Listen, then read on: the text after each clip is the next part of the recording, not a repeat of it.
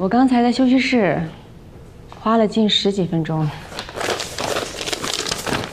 写了3行字，但是这3行字都不是我想说的话，所以我打算不说了。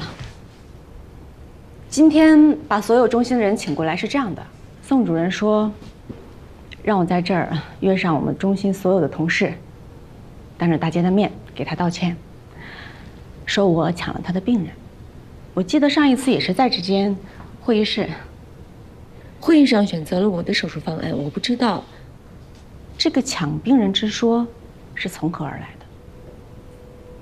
宋主任还说让我当着全中心同事的面说，从今以后不可以再做冒进手术。可是心脏外科就是因为有人冒进才诞生的。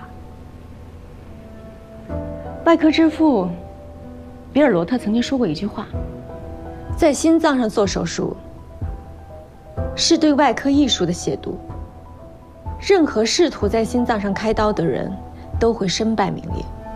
所有人都认为没有人可以在跳动的心脏上做手术，可是布莱洛克后来才冒进的发明了 BT 分流术，他找到了解决法罗4联症的办法。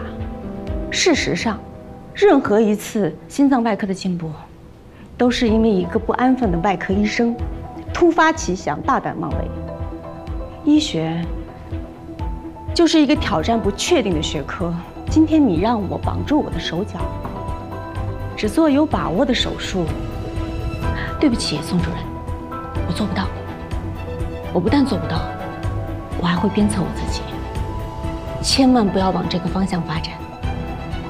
今天确实应该跟宋主任道歉，要说句对不起，宋主任，我抢了你心脏中心主任的位置。